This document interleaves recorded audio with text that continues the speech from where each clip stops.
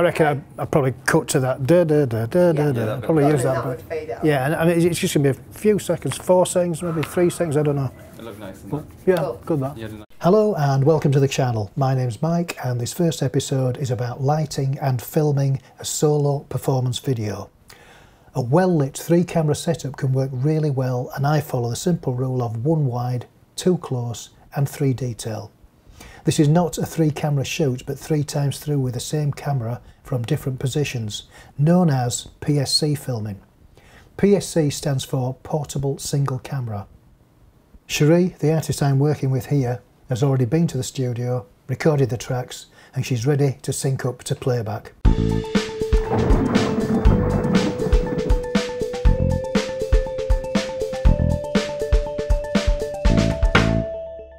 Here we are with a lovely Cherie Gears, and we have a great location to do the filming. It's an empty space big enough to put my 4-metre track and position the lights comfortably. It's going to be a simple performance video, 1 person singing and playing the piano. So good lighting and creative manipulation of the camera movement will make the finished piece look a lot more interesting. For this I'm using my Sony PMW-350, a set of 3 Dedolights, a fluorescent key light, a simple Dolly and track, and I'm running a locked-off Panasonic GH5 camera with the Lumix Vario 7-14 wide-angle lens to capture the scene. Once I've established Cherie in the right space and which direction she'll be facing, that's not to say we can't change this in subsequent shots, as we actually do in this case. I'm just thinking what we're going to see. Can I get this wall? I can pull that down here. Well, we've never seen this wall, have we? So what we could do is we could need to do with covering that plug up. We'll put that, see if we can cover that socket up. We can then start to position the track and lights. I'll usually start with a key light and put it in front, offset at one side and above Cherie to give some modelling to the face.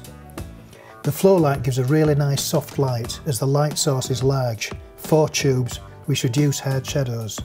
This is ideal for lighting people and complements skin tones. Then the backlight goes in behind Cherie, using the barn doors to direct the light onto the head and shoulders.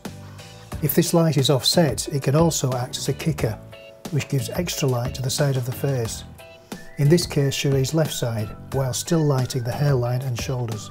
Just these 2 lights can be all that's needed in some cases, but as I want a softer, more colourful look, I'll put in a fill light on Cherie's left and quite low with a diffuser in front. This will further reduce the shadows from the key light. Then I'll use the 3rd Dedolight to project a lighting effect on the rear wall behind Cherie. In this case I'm using Dedo's DP20 projection unit.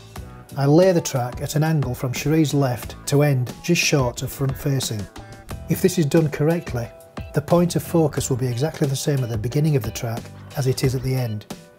This gives you one less thing to worry about, especially when you're working with wide open lenses. Cherie wants 6 songs on the promo, so we did all the track shots together and then moved the camera to a new front facing position to get a really nice close-up shot.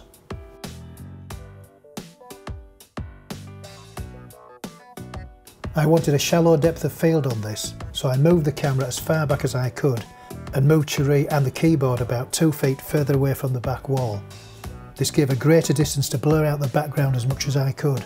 The key and fill lights were also adjusted forward in line with the move. The gobo on the back wall was cheated a little to light the plants and create a nice shadow.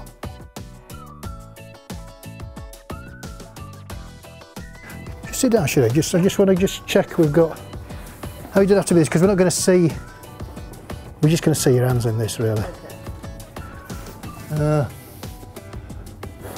Is that where that should be? Yeah. Yeah, that's fine. So we'll just keep it nice and tight on there. The last setup was for the hands-on keyboard shot. For this we had to turn the whole set round 90 degrees and use the back wall as if it were the right-hand side of the stage, which of course we hadn't seen, as that's where the track and camera were on the first shot. So moving the plants around and dressing it a little differently worked a treat. Right, okay. Shall we go for it? Yes. Film again?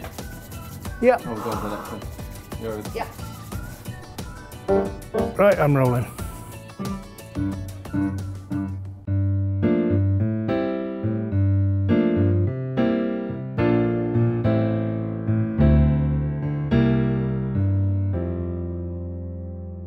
Yeah, that was really nice at the end. Yeah. And I did a little move on it towards the finish. At the end. Yeah. It just looked really nice. Then you got it settled, and then it was like just like cool. the note was like holding, and it was like pulling. Like that looked really good. Oh, bro. Right, we'll keep that then. I'd like to thank the very talented Cherie Gears and Carl for letting me use the footage for my channel. If you want to know more about Cherie, go to the link below and have a look and tell me what you think.